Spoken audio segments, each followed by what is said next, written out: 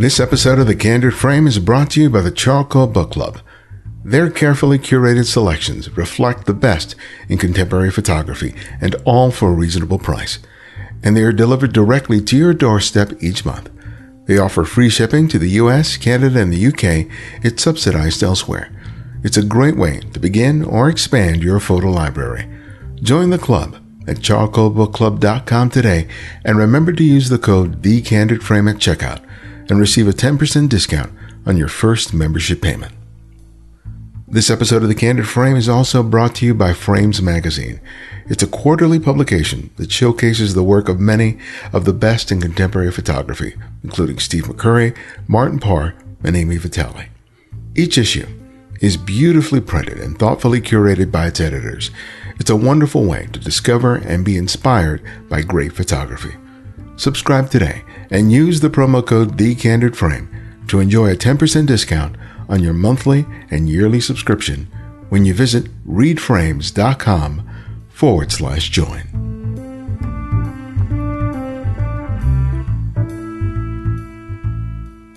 Hello, this is Ibadionex, and welcome to the 600th episode of The Candid Frame.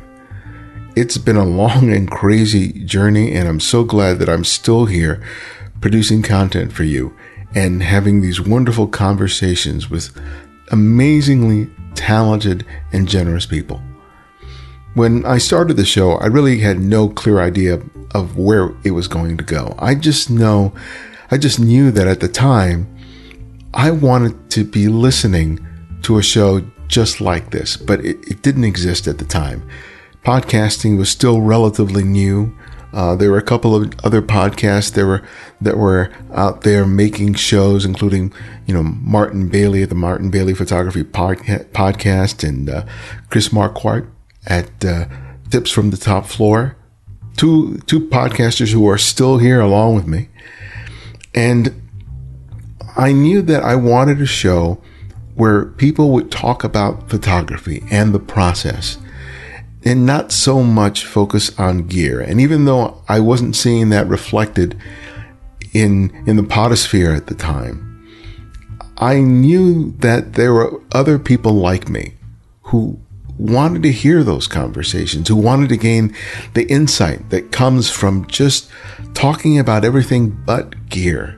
Because, there's no shortage of that out there, whether it's podcasting or YouTube or Facebook or... No, I wanted something different, and I'm so glad that the show has really stuck to its guns with respect to that.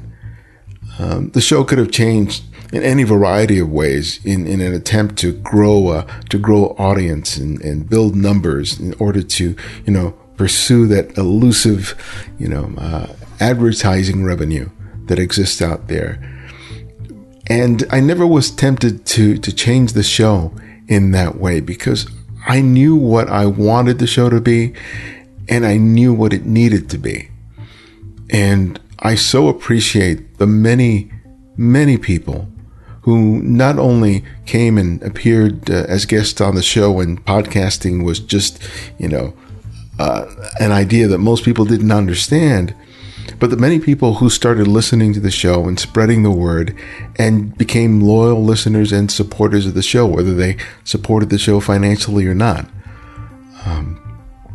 One of the gratifying things about producing this show is I've had conversations with so many people over the past 16 years who told me how much of a difference this show made in their lives and their careers.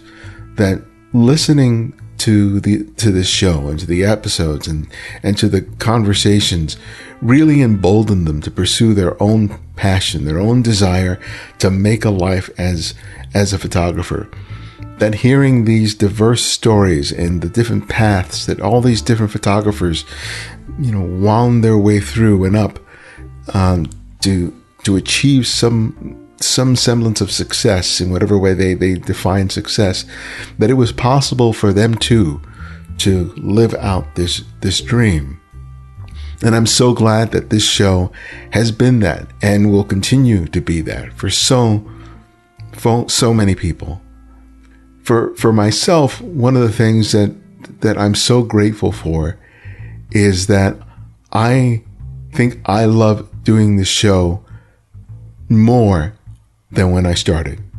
And to be able to say that about something that you've been doing for 16 years, I know is a rarity. It's a real blessing to be able to say that I have not become bored with producing the show.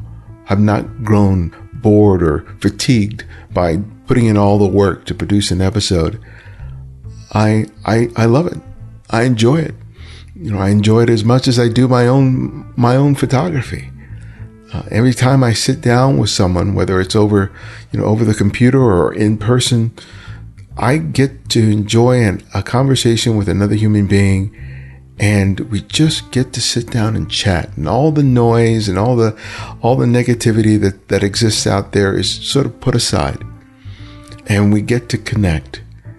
And if I've wanted anything to change with the show, is that I've wanted to make that connection even more important with the show.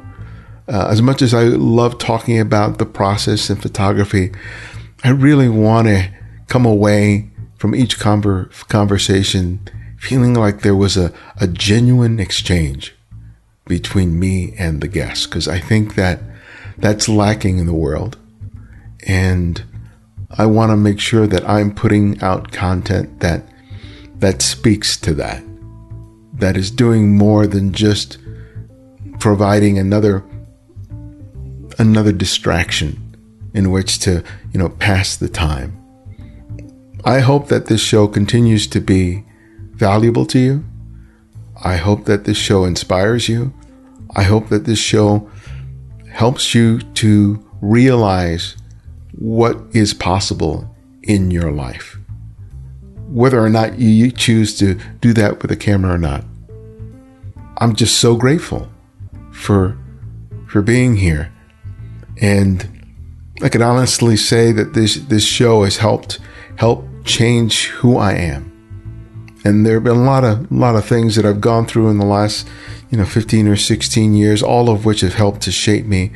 But these conversations have taught me one of the most important lessons of my life, and that is learning how to listen and how to respect someone else's journey, their experience, even if I don't completely agree with what they're thinking or what they're sharing or what they believe in. That's okay. That the ability to be able to genuinely listen to another human being and be respectful of that has been an important life lesson that I carry in all aspects of my life. And when I was thinking about having someone on the show, I was talking to Matthew Jordan Smith, and I couldn't think of a more appropriate person to join me on the show. He's been a guest on the show before, but we share a really special connection for a variety of different reasons, some of which you'll hear in this episode. But Matthew is a genuine guy, and he's a gift not only to the photographic community, but his presence is a gift in my life, even though we don't get to talk or break bread as often as I would like. But I hope that this conversation and his story at this point in his life and his work, especially his work with Aretha Franklin, provides you not only some insight into the photographic process, but that you just enjoy our time together. So, this is Ibadian X, and welcome back to The Candid Frame. Matthew, it is so good to see you. It's good being here, man, and good seeing you. Yeah, both of us getting a little grayer there. Yes, indeed, for sure. Well, that's a good thing. It just proves that we're still here. Absolutely. We're still here, plugging away, doing what we love. That's all we can do. Yeah. And blessed to be able to do it. I don't keep up with you as much as I should, but when I do, it's just like, man, you're always doing so much. I think I'm busy, but God, I don't know where you pull that energy from and to keep such a sort of positive attitude. And that's one of the things I kind of wanted to talk to you about. I want to talk to you about your work, and I want to talk to you about that Aretha book. But, I think that we've talked before, and we've talked a lot about, a lot of different things. But one of the things that I want to touch on with people who I'm close to is finding out what are they doing to sort of not only sustain their careers, but sustain themselves. Because as we're all getting older and things are changing and we're losing people. Yes. It changes a whole lot in terms of what we consider priorities. I mean, when we're young, it's all about our career, but when you get older, those perspectives, those things change. But nevertheless, you've still got to do all the hustling that's required to sort of, sustain the career. But you can't hustle without having health. I found that out, It's funny thinking back about things now, like thinking about COVID and all that. During the pandemic, I'm here in Japan. They were supposed to have the Olympics in 2020. It was canceled or postponed. Remember that? Postponed for a year. All of us thinking that, in a year it'll be over. 2021 comes, it's still raging, maybe more than it was in 2020. And I get assigned to do a job that was unlike any I've ever done before. I get assigned to, actually it was a historic job because it was the first time it's ever been given.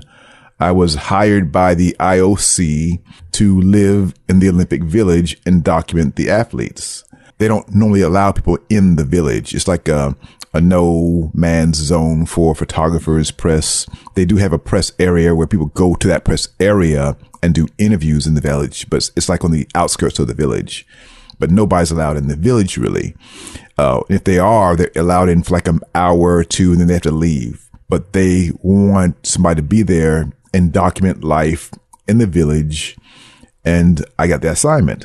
So I lived in the village for the entire Olympics. And what was so cool about that assignment, it woke me up in a lot of ways. It taught me about health in a different way, because it's not just the athletes in the village. It's the coaches. It's everybody around the athletes. And I became very close friends with a lot of those people. The athletes, of course, I'm living in the same, area of everybody. And this one coach was talking to me about health. And he says, you have a good physique. I was very fat at the time. I was like 80 pounds bigger than I am now. He's like, you could have a great body if you just, go to work. He says, no secret. You just put in the work every day.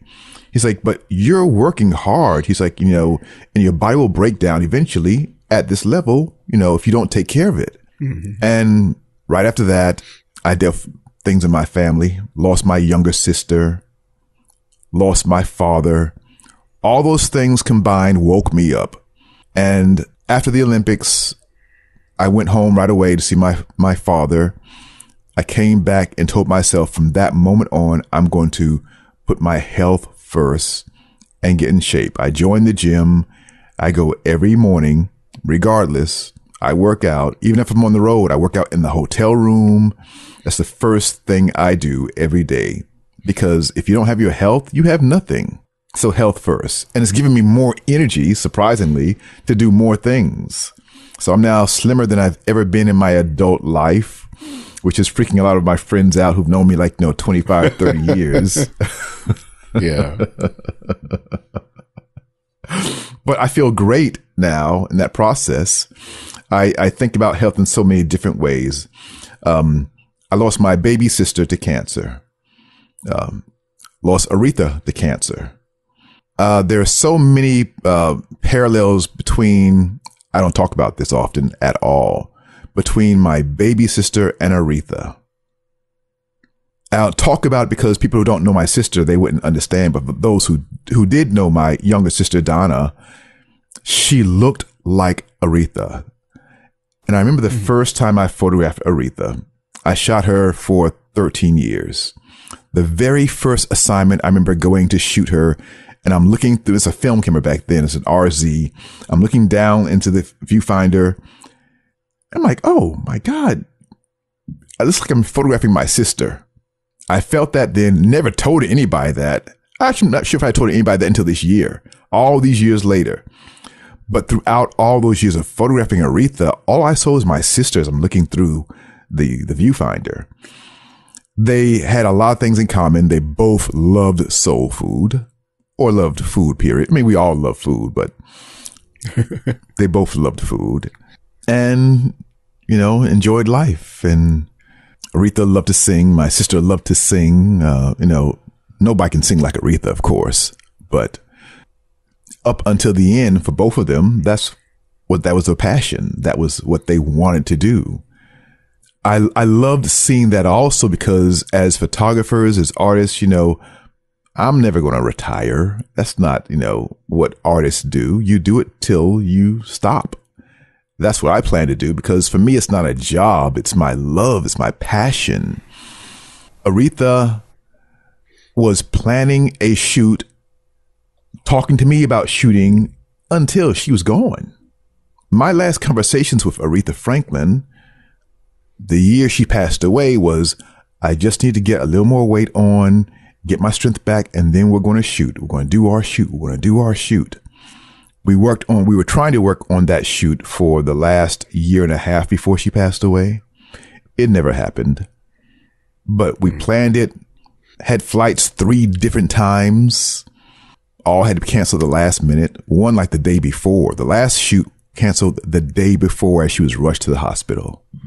Oh, wow. But thinking back about all of that, you know, to want to do your craft in that way is special. I'm doing this book now on Aretha Franklin. I'm actually 2 days away from ending this Kickstarter campaign. I'm raising funds to do 2 versions of a book. One is a standard edition book, photography, fine art book. The other one is a special edition book. The first book will be 1,000 copies. The special edition book will be only 100 copies, and that one will be numbered and signed, each one coming in a numbered slipcase as well. So those 100 books, each person will have their special book number 1, number 40, number 69. All those 100 books will be for those special people, and they'll have a lot of extra content in them because she was special and deserved that. And that's what I'm trying to do. Make an amazing book, but not just photography, because my time photographing her was filled with amazing stories. Even after she passed, I have incredible stories about Aretha Franklin, and I want to share those and the images that go along with them in this book. I loved her from the bottom of my heart. And of course, there are a lot of things out there about Aretha Franklin, Queen of Soul. There were 2 movies done. There are books on her, but all 3 of those major things, both the movies, the book, they all end before I ever met her. So my book covers a period of her life that nobody's touched on yet, the last decade of her life. And I want to share all that, the joy, the fun, you know, the stories in this book. You've photographed so many people and you've made, you know, long lasting friendships with them over the years. What do you think was the special dynamic that you two had that was unlike any of the other relationships you may have? I have some great relationships with a lot of people. Like even now I'm calling a lot of these people, and I'm blessed that I can call a lot of people like this and ask for their support. It's funny with a lot of the clients that I have special relationships with, it's like you are talking to an old high school friend or an old family member. And with Aretha, you know, she was older than me. We had a special bond, and I'm not sure how it began, but we had a bond like I don't have with other clients. Number one, she never wanted to talk to my agent or I never talked to a manager and agent of her. She called me directly. I'd only call her directly. So for every shoot, it was just her and I talking, you know, and putting things together. I don't have that with anybody else. And to have it with her, and to have it with her was, and sometimes she called me just to talk. I mean, which is kind of crazy. You know, sometimes she'd be watching a TV show. Have you seen this show? And we just talk on the phone. Or she'd tell me like, you know, these crazy stories, you know, about, you know, things she's working on. I remember once she called me in the middle of the night, my time. I'm like, who's calling me? I look at the phone and, for some reason I had the phone on. She calls and I answer the phone and I'm half asleep. And it's Aretha. She's like, I got a problem, Jordan. She called me Jordan. She's like, I'm lost between these two names of what to call this album. What do you think is better? And she gave me these two names that she was thinking of. I'm like, am I having a dream? Am I having a dream? I think about that now. I'm like, wow, man, she asked me these two names to find out which one I thought was best. I forget which one I said, but it was like a short, like 10-minute conversation. And I remember hanging up and like, did she just call and ask me like my opinion about the name of her album? Right. So that was cool. It doesn't surprise me that she felt that way towards you, even though we haven't spent a lot of sort of personal time together. One of the things I have always loved about you is how genuine you are. It's all the way I know to be. It doesn't come off to me as it's sort of a front or a persona that you put out there. And I've always been curious about that about you. Because we've never talked about your childhood, but I don't know when you sprouted up suddenly. But I can't help but imagine that when you know, those genes kicked in and you started getting to be taller and bigger than everybody else, that as an awkward adolescent or even a teenager, when you're sort of developing, trying to discover yourself and how to interact with other people, that it couldn't have been easy. And it was not. Is this sort of persona that came as a result as, for lack of a better word, like a survival skill? Or how much of it was just innately just you? I think maybe a little bit of both. You know, I was born in New York, born in Brooklyn. We lived there until I was 7. And then my family, we moved down to South Carolina. And at that time, it was difficult being a kid from the North going to the South. You know, in New York, I was around, grew up, and all I knew was people from all over the world, different accents, different, you know, personalities, just different, you know, races. That was New York, the melting pot, and that was normal. And then I moved down south, and it's really just black and white. And I had a different accent from everybody else, and they picked at me about the way I spoke, about at the time, my thick Brooklyn accent. And I tried so hard to get rid of that accent and speak the way they were speaking with that Southern twang, but still didn't really fit in. I felt like an outsider. And my father, who was a preacher, like Aretha's father was a preacher, he loved photography, was his hobby. And he taught me photography. And that was my survival mode. And in some ways it still is.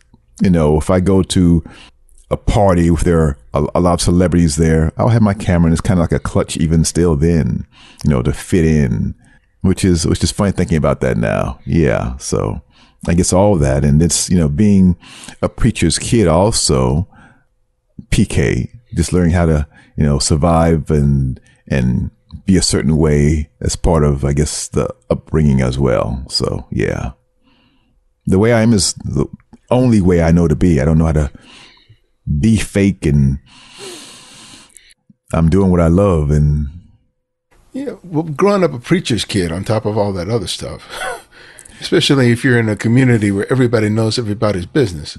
Yes, yes, and down south, Daddy's going to hear about it. Exactly. Yeah. So it's funny because you either go one way or the other. You can either like rebel and go like, you know, as bad as you can be, or, you know, because you see that a lot with preachers' kids, you know. But it's funny because even with Aretha, I remember telling her that my father was a minister, also a pastor, preacher's kid. And she like just gave me a little smile because, you know, we had that in common. Of course, I didn't have the same story that she had, of course, you know, with her famous father. We both knew our backgrounds in that way. And even now, I was playing one of her albums yesterday on Spotify, and just takes me back. I lost my father 7 months ago to Alzheimer's.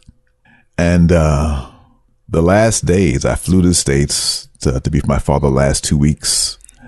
And I played music. And the only music I played was Aretha's music. Because we have memories of that. When Aretha passed away, I flew to the States. And I flew to South Carolina first to save my family first. And that I flew from there to Detroit for the funeral. And I remember getting the movie when it came out from the publicist. And I was also in South Carolina at the time. And my father and I watched it together. So I had the memory of going to the funeral, going back and spending time with my father, showing him the itinerary for the service, talking about it, showing them the pictures of the service, and then coming back again and having the movie and watching it for the first time with my father. And nobody else watched it with me in the family, but it was just my father and I watching the movie together, and having that experience together. And then when my father passed, like the day before he passed, I was playing her Amazing Grace CD, and it's just he and I, and we're both, I know, reminiscing about that time.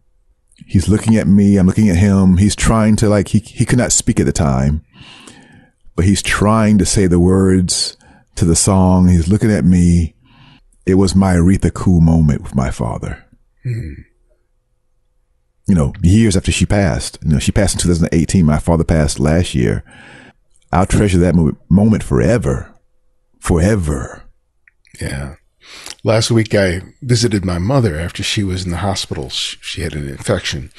She came home, and my mom doesn't talk very much. She has the germ of an idea she wants to say. She'll start opening her mouth, and then she almost immediately forget it, and then just says, you know, nothing. Yeah. But my wife and her started singing Bésame Mucho, right?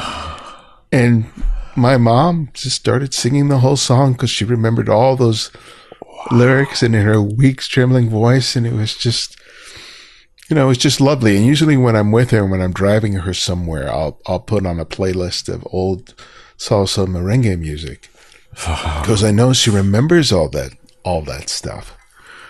Because the music stays. When I'm driving her, yeah, because if I'm driving her, like every 10 or 15 minutes, she's asking me where are we going, and I'll tell her where we're going, and then she'll forget, and then she'll ask me again, and then she'll ask me, is this a new car? And I go, yes, it's a new car. I've had it for 10 years, but yes, it's a new car. But it's when you're going through that, one of the things that for me is that you appreciate the moments you're having with them. And even though they won't remember, even like an hour later, they won't even remember that it happened. I kind of treasure it even more because I feel like I'm protecting something for the both of us that we both have, you know, and it sucks. I mean, it hurts and it makes me angry some days to be losing my mother this way, but I lost my dad suddenly. You know, he had a heart attack and just passed away. Wow. So it's like either way, you know, it doesn't take, you know, the pain away. But no, one of the things I'm very grateful for with the relationship with both my parents is that that nothing was left unsaid between the both of us. Yeah, know? That part's beautiful. Be able to express yourself openly. Because you treasure all those moments later forever, forever. And having all those pictures. I was very happy that I photographed everybody in my family every time I went home to visit them and shot everything. Things that probably seem silly, like, you know, the clothes they wear, the coffee mug my father uses, my mother uses. I photograph all those things. I've always thought about like a story. So I photograph, of course, them, but then all the other elements around them that are part of them. And I've done that as like, it's like a practice for me as a photographer on storytelling. Mm-hmm. But now I'm so glad I've done all that, because all those things of my father are beyond precious. And my family sees those pictures and like, oh, that was Dad's cup that he used to make this. Yeah. He made oatmeal a certain way. So I have pictures of him making the oatmeal, just his hands and like, oh. Same with Aretha. I had these, I'm saving all that for the book, but I have all these things that are her that nobody knows, but they see it. They're like, oh, Oh yeah. I had an experience like that. Not so much with my mother, but my grandmother. I was over at my cousin's and she was making me café con leche, coffee with milk. And they would make the coffee in the little espresso with a little kettle where the lid would pop up and down. Yes. When it's ready. And then the milk would get heated up in a saucer, right? And then the coffee would be poured into the cup, and then the milk into the cup, but then it would go back and forth in order to get the froth.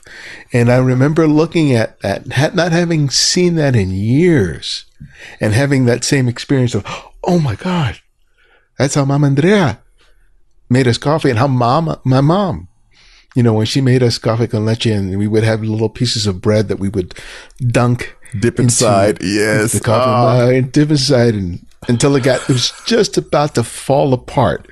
Cause that's when I really liked it. Didn't want it really firm. Just soggy enough just before it started breaking apart and it melting in my mouth.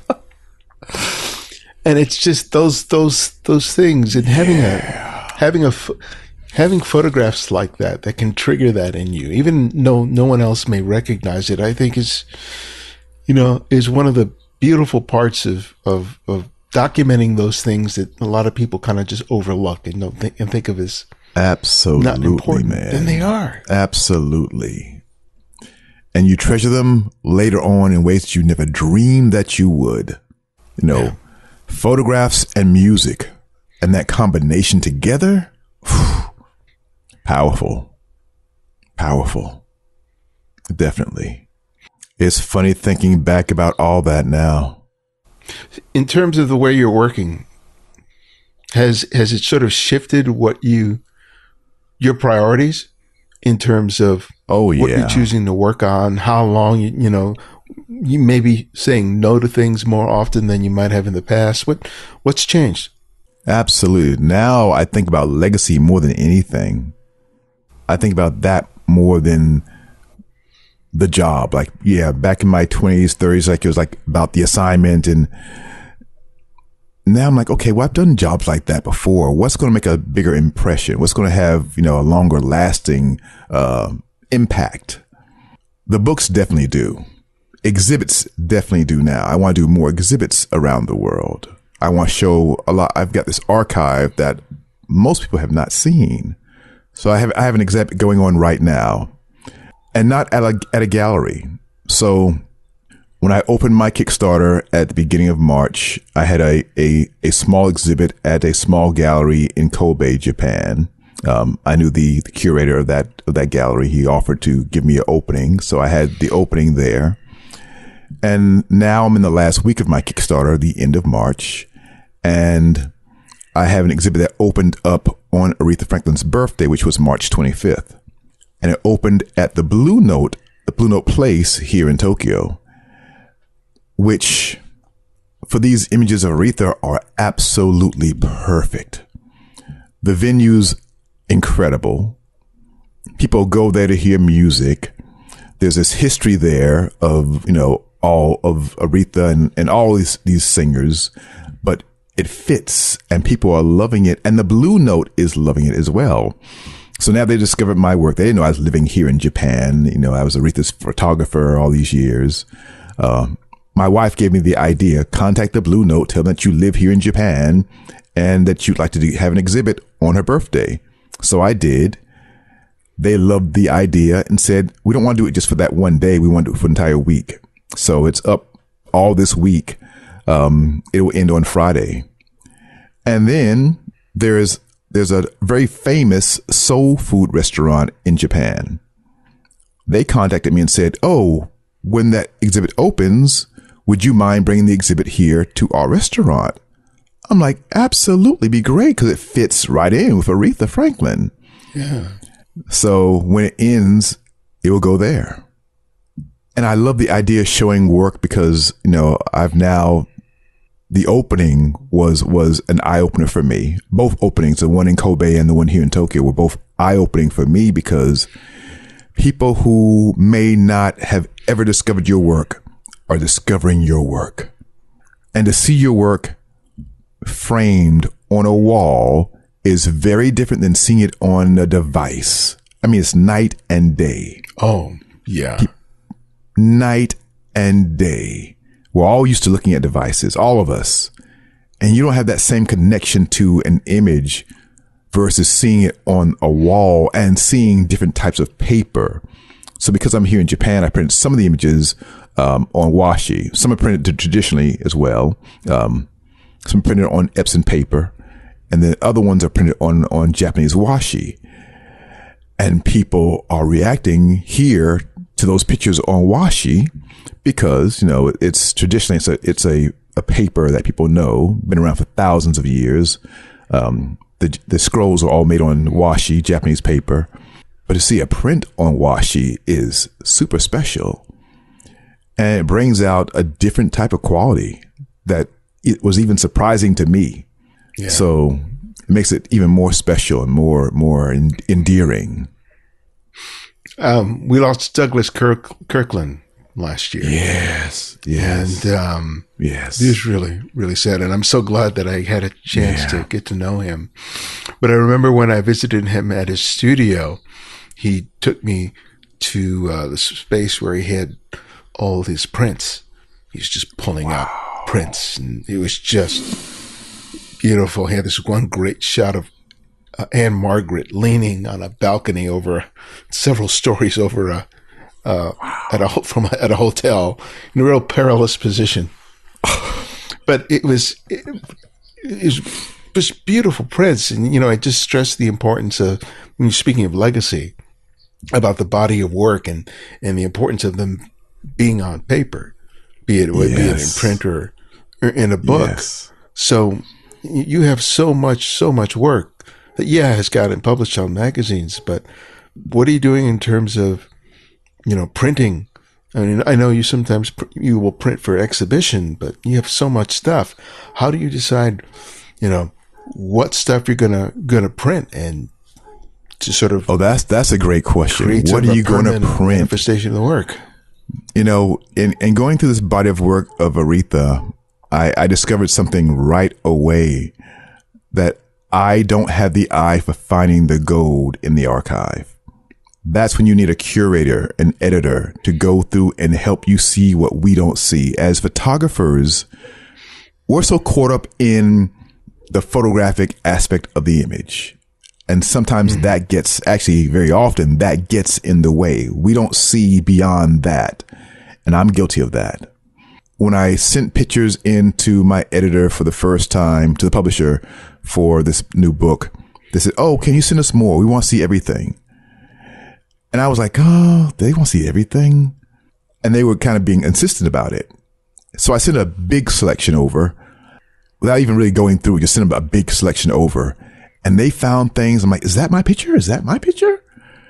I didn't even see these images.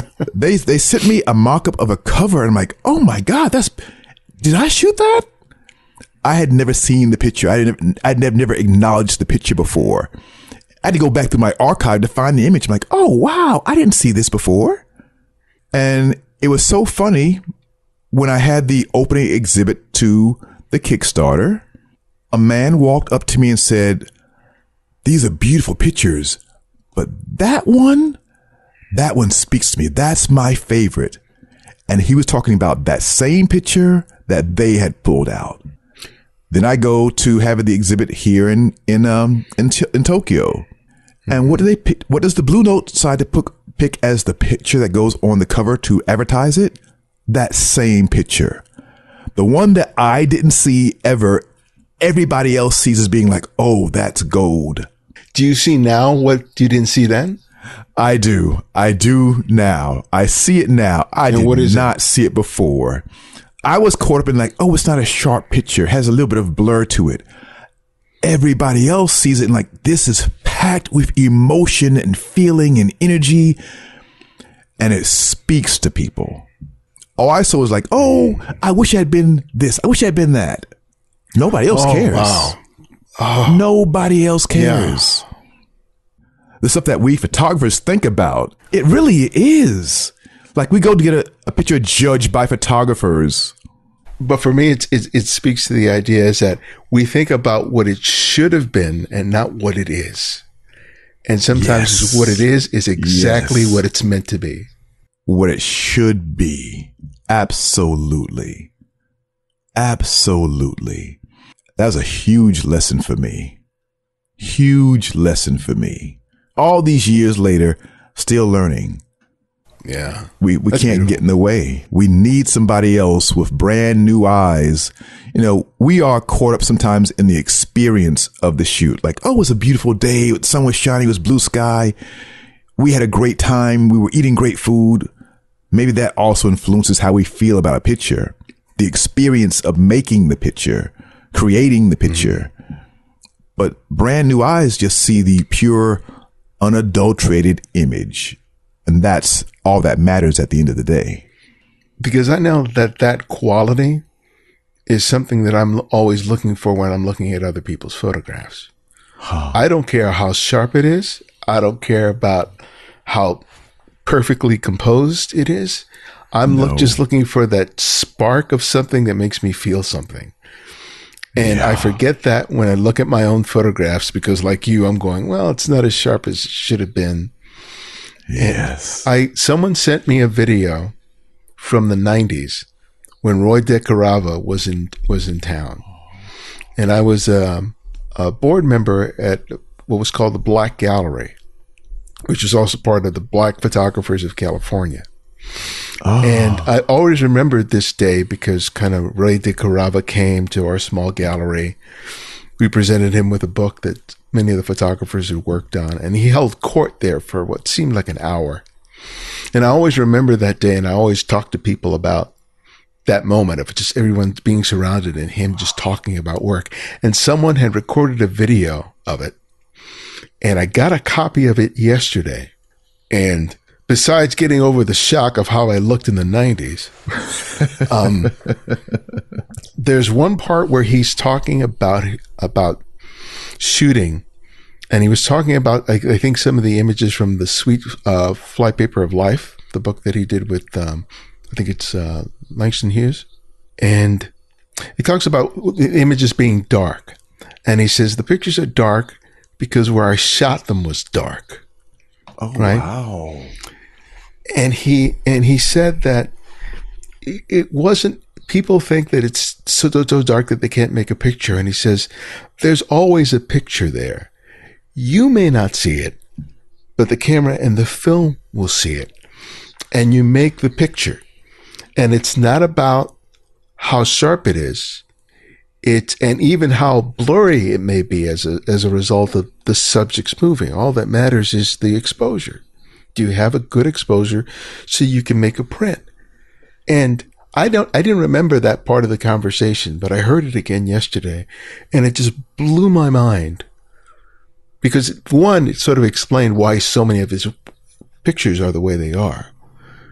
But he was dedicated to making the photograph and not imposing a bunch of rules and expectations when he made the picture. He was like, there is a picture here, and I just need to frame it and press the button.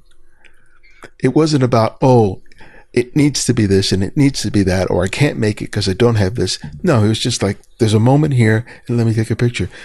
And I needed to hear that. Wow. I needed to hear that. So did I. Reminded of that. Oh my God. So did I. Yes. I need to hear that as well, because very often it's about the energy in the picture that makes the picture. And also, like, you know, here we are again, getting in the way of ourselves by thinking about, oh, it's not enough light, or even last night, I was out taking pictures thinking that way. And to hear you say that, I'm like, wow, let me just sometimes let that go and just capture the moment. Yeah. Yeah, because you really have to sort of let go and accept what the universe and what the universe is giving you at that moment. Yes, you making indeed. a judgment call and saying, oh, I'm not going to, or whatever it is, all that busyness in the head. And all you have to do, stupid, is raise the camera and press the button. Yeah. Get out the way. That's all you have to do. And the fact that at the time he was working, late 50s, early 60s, when he made those particular photographs, he wasn't working with much in terms of ISO. So 200 was probably astronomical back in those days. But he kept making the pictures. So it's like, I got very little excuse today.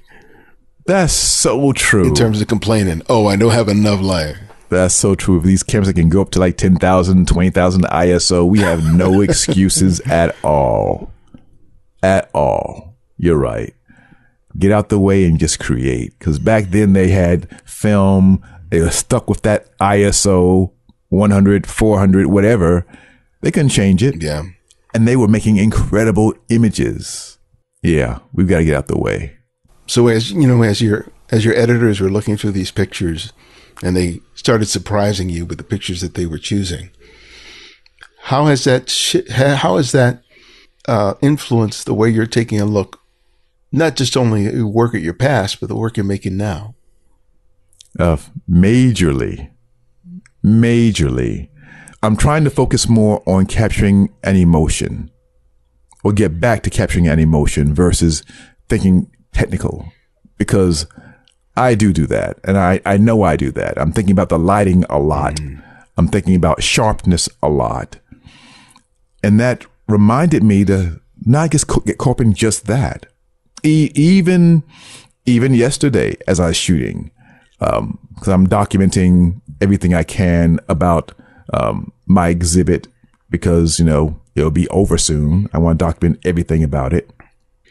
And I let go of like trying to control everything. I just want to document stuff.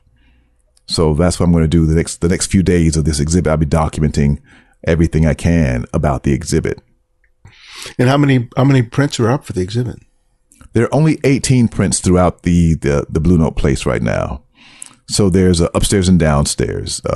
They have performances at night downstairs. My event, the opening for the exhibit is like people can come in and see the images for lunchtime.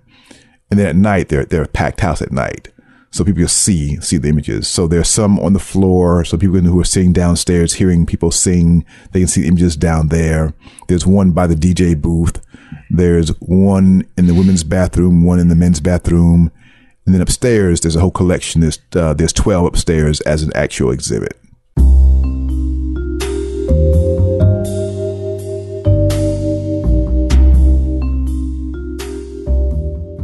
I'm so glad that the Charcoal Book Club has been on this journey with me. I appreciate the support, especially from someone whose mission I really believe in. They are more than a source for buying books. They curate and collaborate with photographers whose books they make available to you and me. They help photographers with the challenging job of getting their books into the hands of people who appreciate it. The fact that there are so many titles that sell out is proof that they're doing something right, both by the photographers and their members. With your membership, you'll receive a quality monograph each month. The books reflect the diversity of genres, photographers, and styles that you'll enjoy even if they are not in the genre of photography you practice yourself. And if you don't like that month's release, you can choose an alternative book of equal value in their catalog. They offer free shipping to the US, Canada, and the UK. It's subsidized elsewhere. Sign up today and make sure to use the promo code TheCandidFrame at checkout to enjoy 10% off your first membership payment. Another great way to enjoy a regular dose of inspiration is a subscription to Frames Magazine, a publication dedicated to showcasing great photography. Published quarterly, the magazine is printed on high-quality paper and reminds me of the great photo magazines of the 60s and 70s. Your membership also includes Frames Digital Companion, a monthly PDF publication. You'll also enjoy engaging the Frames Magazine Residence Series, which features a new photographer each month who will share their process and advice via video, audio, and written content. Enjoy what they have to offer by subscribing today and use the promo code TheCandidFrame to enjoy a 10% discount on your monthly and yearly subscription when you visit readframes.com/join. And please remember that we are always in need of your financial support. Though the show is free, it takes a lot of time and effort to produce each episode, and your contributions help us to make it all happen. You can contribute $5, $10, $20 or more a month by visiting patreon.com/TheCandidFrame. Though we'd love for you to be a longtime supporter, your commitment for just 3 to 6 months would be helpful. Please consider doing it today. Thank you so much for your continued support.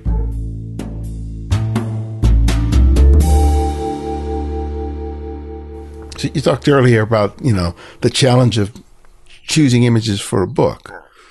Yes. There's another challenge when you're choosing just 18 images for an exhibit of a legend. Exactly. Yes. So you talked earlier about getting help. Did you get help for in making these choices, or I did a little or how bit. did you come to decide? I probably should have gotten more help. I let my wife give me her opinion on images, so I chose of those that she liked.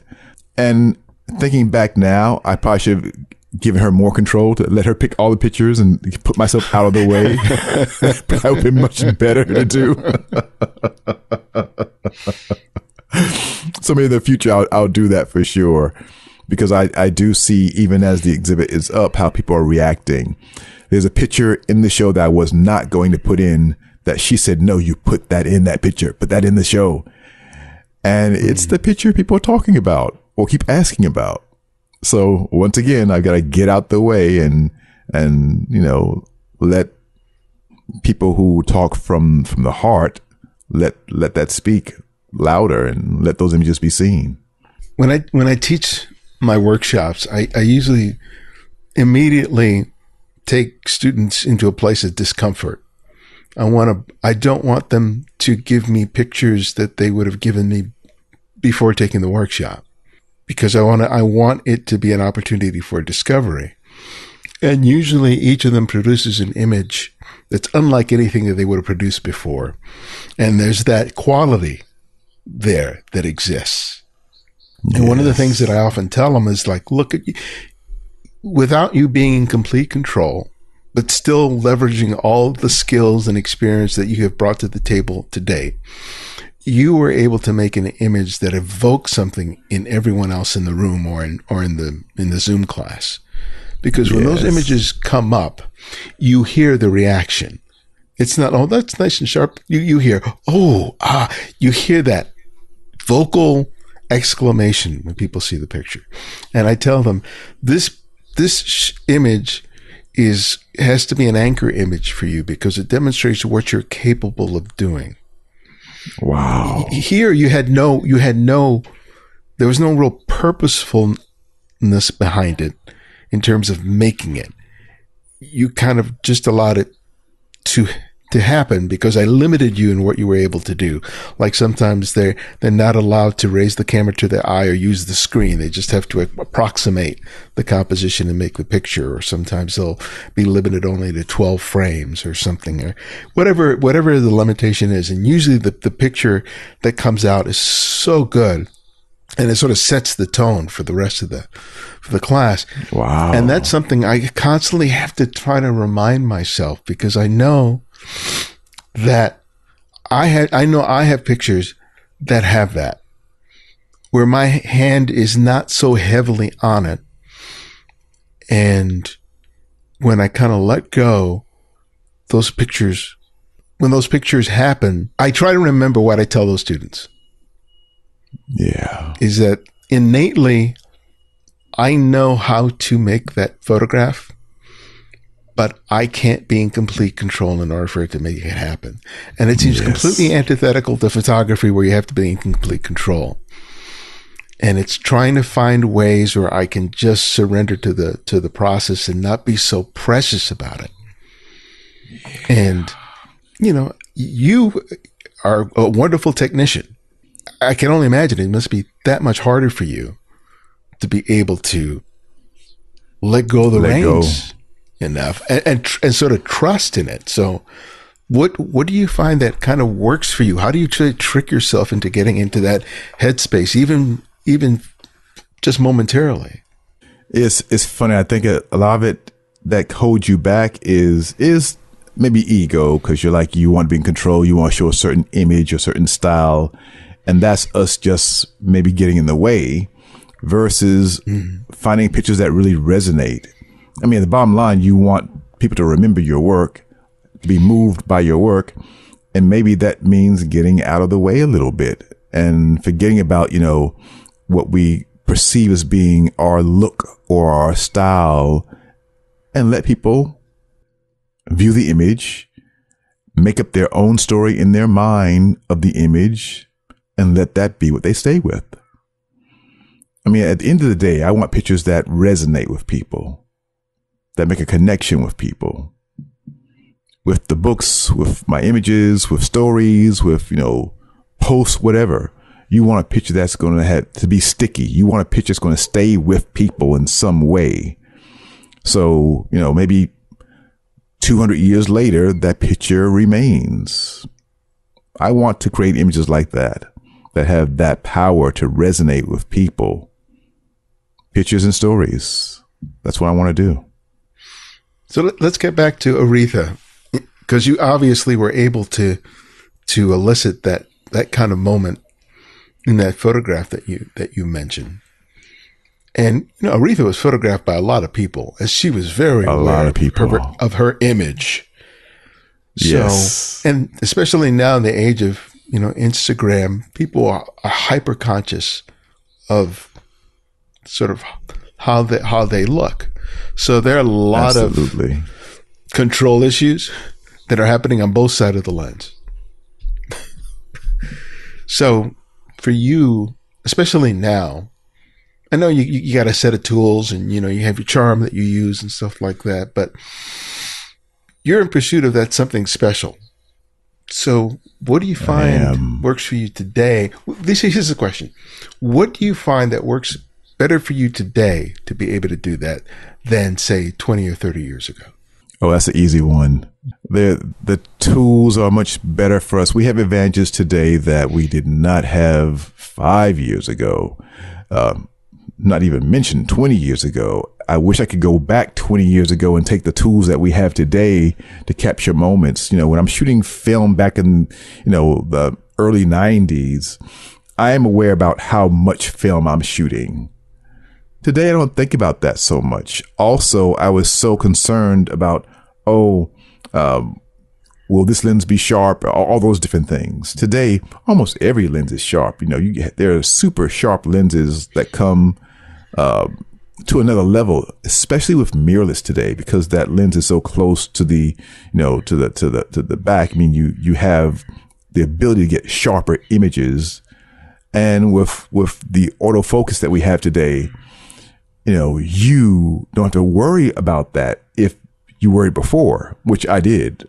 I've always loved shooting wide open, but I was fearful about doing it before because I'm like, oh, can I get this sharp? If I shoot 1.2, can I get this sharp? If they move a little bit. Now cameras are at the place where you can and get every image sharp. So I don't have to worry about, I used to concentrate so much on focus, and now you don't have to. It opens you up to being more creative. I wish I had the cameras I had today when Aretha was alive.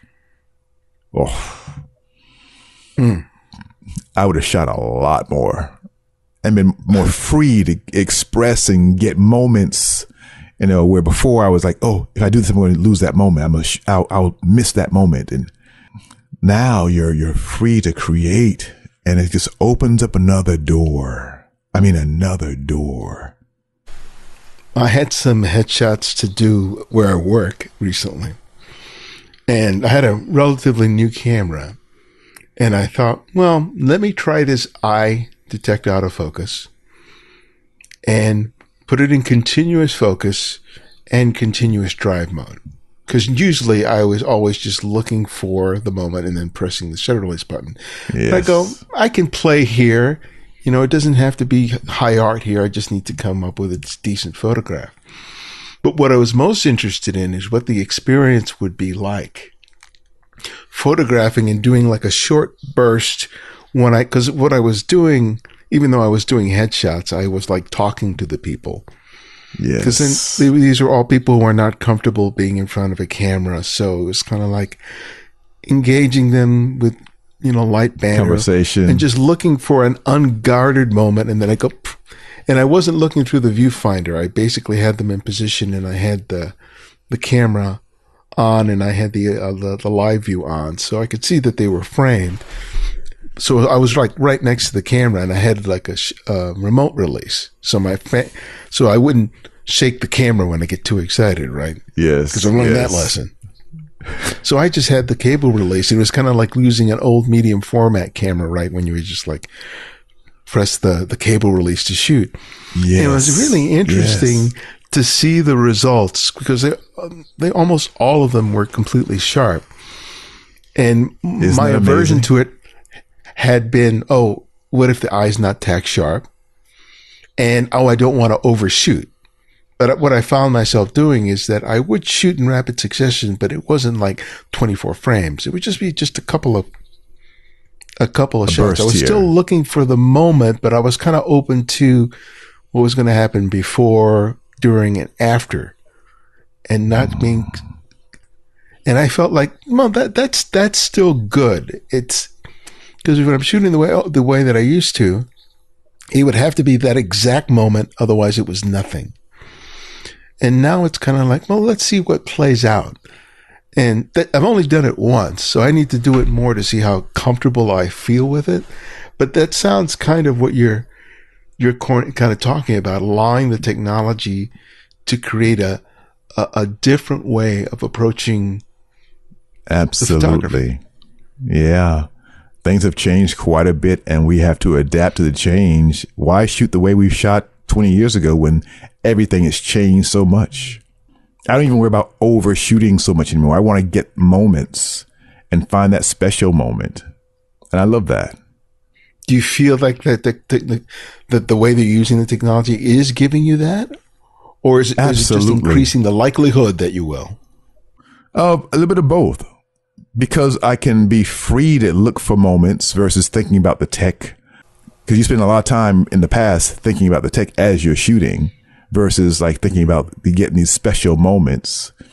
And I'm sure maybe we all probably missed special moments because we were thinking about that. Today, I can just capture the moments and be concentrating on just that versus ever thinking about the tech. It just opens another door for us creatively. Are you still using strobe or are you using constant light sources? Both. I use strobes and constant light, which I've always done that my entire career. I've used a lot of constant lights and strobes, and I still do. In the very beginning, my first covers were shot with constant lights. This is like early 90s. I'm using HMI lights back in the 90s, early 90s. Oh, okay. Now I still use a lot of constant lights. I use now a CLX10. I have an RE Sky panel. I get my Profoto strobes. I use a lot of different tools all the time. Still do. But now it's opened doors for me shooting lights in different ways where I couldn't shoot before. Because the technology's improved so much, not just with the cameras and with the lenses, but with lighting, are you just finding new ways of being able to do what you've always done? Or you find yourself sort of playing and experimenting to see what else you can do with this stuff that's new and different? It's funny you ask that question. I am finding myself experimenting a lot more these days because, you do get bored after a while doing the same thing over and over again, and you want to do it in different ways. And there are different types of lights out there. Like there's like NAN lights out there now that I really enjoy working with a lot, where I wouldn't have used those 20 years ago. And now I'm finding myself using even those NAN light wands. And I think it's just to open up this other door to what can be done. I have a friend who's a car photographer. His name is Derek Makishima, and he uses NAN lights to photograph, Ferraris and Lamborghinis and Rolls Royces, and does an amazing job with these lights. And I'm like, oh, wow. Now I live in Japan, so people are very creative in different ways. I'm seeing what they're doing, and I'm experimenting as well, as you should. Yeah. Always got to be playing. Always. That's the joy of photography. I work at the Huntington Library in San Marino as one of the photographers. And we had to photograph some 18th century globes that over the decades and centuries have been varnished over and over again. So they're highly reflective. And so I had to shoot them using polarized strobes with a polarizer on the lens and take multiple shots with certain lights turned off and then turned on, and then they all had to be composited in order to make one seamless image where you didn't see any of the reflections. Wow. And it was a pain, but it was beautiful at the same time because I'd never done that before. And I love the experience of learning something new. It was about applying the skills that I'd had up to that moment and then taking this technique I'd never done before and creating something and going, that was fun. It was fulfilling. And I think that's the only thing that keeps this thing fresh is by constantly putting yourself in a situation where it's unfamiliar, where you just can't do stuff the way you did it before. And if you're working on a regular basis like you are, you have to make those opportunities for yourself because everyone's expecting you to do what they know you to do. Right. No, you can't just do that. You've got to push yourself all the time and explore new boundaries and new ways of, why do the same thing all the time? I want to grow as an artist the way every artist does and evolve. Yes, use my style, but also push it more and more and more because that makes it exciting, makes you stay in love with your craft and makes you keep creating new work that people want to see and are curious to see. So that's my goal. I wish I could do more with the Aretha. I wish I had done, that I did back then. I wish I could have done more with her. With respect to what? Just having had more time to make pictures of her or made particular kinds of photographs of her? Particular kinds of images. I wish I had pushed her more. We always say that going back in time. I wish I could have done this, wish I could have done that. But yeah, I wish I had time to do other types of things. I wish I had been able to shoot that last image of her before she passed, that we were trying so hard to shoot. That's part of the reason why I'm doing this book, Aretha Cool, to share what I do have and talk about those moments as well. I think photographers will learn from seeing the book, from hearing the stories, and want to hear more and see more, hopefully, Aretha Cool. What do you think she gave you as a subject that you remember most? I know what that is already, right off the top of my head. She gave me her honest, unadulterated self.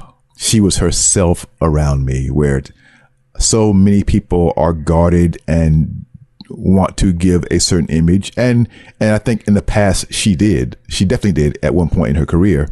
And toward the end, I don't think she was as guarded as she was earlier in her career, where she was trying to control the press on her before and all those things.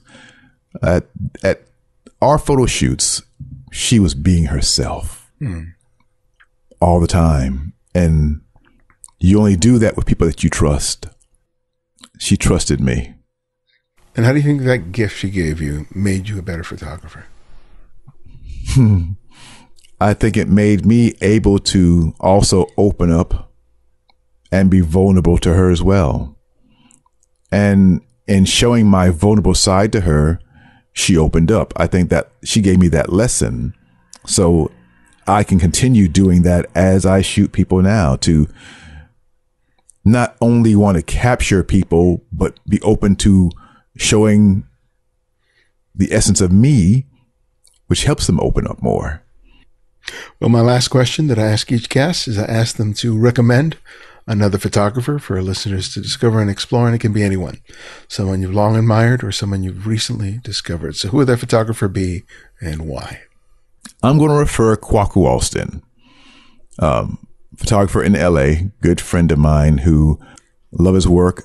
We both come up around the same time. He's a little younger than me, actually, but watched him grow as a photographer, evolve as a photographer. Another photographer of color who has navigated this industry that's not easy to navigate and has done well and is evolving even now as we speak. He does talk about retiring, has always talked about that, but I don't think he ever will. I don't think any of us ever will. We love what we do. Great photographer. He did a shoot of an icon. He's done many icons, but there's a shoot that I was supposed to do in South Africa. I had to turn it down. I referred them to him. He ended up doing the job.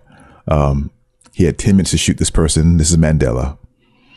I had to turn the job down because I had a job shooting Michael Jordan, which I could not back out of at the last minute. And this assignment came up at the last minute. They wanted me to leave that night, fly to South Africa and photograph Mandela. I could not do it because of my shoot with Michael Jordan.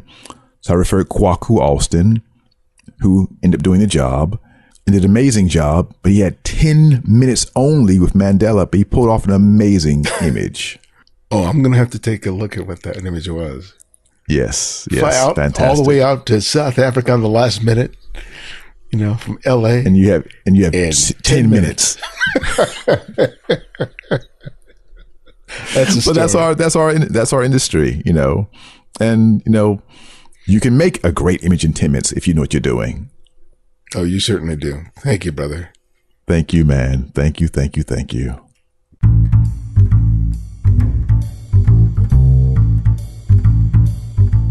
Thanks to Matthew for joining us. Find out more about Matthew and his work by visiting MatthewJordansmith.com. And if you're a fan of our work, you can write reviews on whatever service you use to listen to podcasts and share a favorite episode on social networks, be it Twitter, Facebook, or Instagram. Remember to use the hashtag #TheCandidFrame. You can support us financially by contributing via PayPal or Patreon. Thanks to Tracy Adams and Andrew Glickman for their recent contributions. It means so much. We have also relaunched our newsletter, and if you want to receive updates on everything related to the Candid Frame, as well as book recommendations and announcements for special events on workshops, not only from us, but some of our guests, please sign up by visiting our website. And if you can't find every show episode on whatever service you use to listen to podcasts, download the Candid Frame app, available for Apple iOS and Android. And because of your generosity, it's free to download and use. No additional purchases are required. The Candid Frame's audio engineer is Martin Taylor, who I can't thank enough. And you can find him at theothermartintaylor.com. The show's senior producer is Cynthia Parker. And this is Ibarian X, and this is The Candid Frame.